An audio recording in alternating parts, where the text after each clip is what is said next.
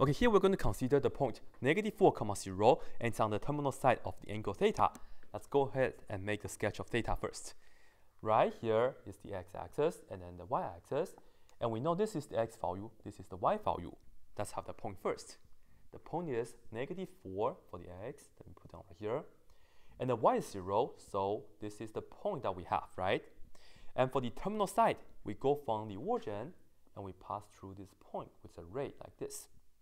And for the angle theta, well, you start with the positive x-axis, you rotate it until you hit the terminal side.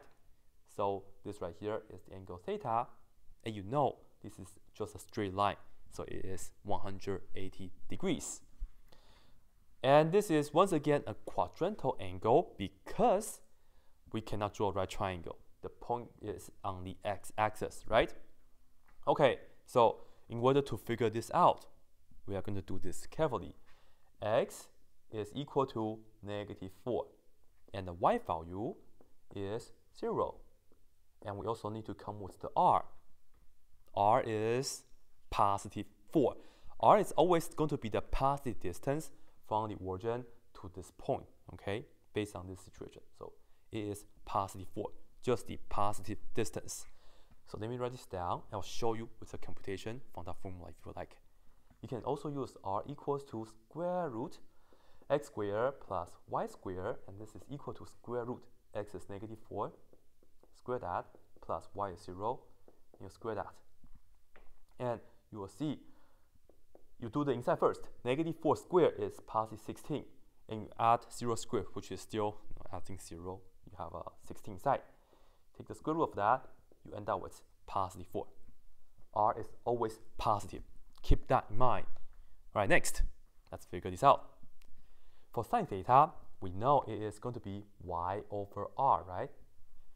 In this case, y is 0, r is 4. So we have 0 over 4. We can simplify this a little bit. It's 0. Next, cosine theta. Cosine is x over r. X is -4. So let me put it down first. Over r is +4. So we have -4 over +4. In this case, we get -1. Okay? Tangent is y over x. Y is 0, x is -4. And we have 0 over -4. In this case, we end up with 0. It's a nice number. And this is pretty much it for these three functions.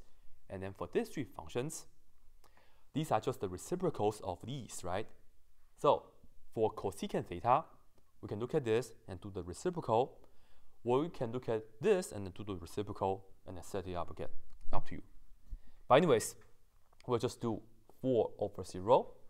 But I'm in trouble because I cannot have 0 in the denominator. So in this case, this is actually undefined. This will be the response to this, right? Because we cannot have 0 in the denominator once we take the reciprocal of that. All right, secant theta, it will be 4 over -4 because it's r over x for secant x, secant theta, right? So this is 4 over -4. You still end up with -1. And cotangent theta, in this case, I will look at this, okay? It will be x over y, right? The reciprocal of that.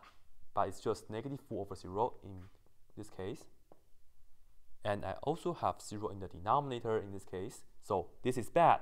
The response to this, it will be undefined for cotangent theta.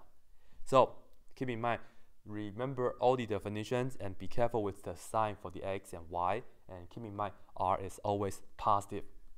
That's it.